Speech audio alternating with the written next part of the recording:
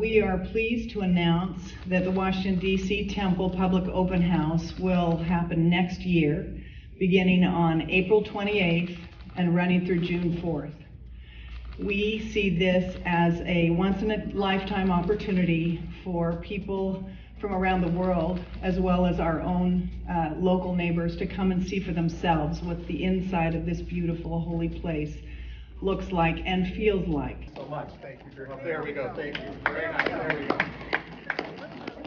Driving around the Beltway, you look at the temple, you know where you are in the state of Maryland when you're driving, and you always want to know what's inside.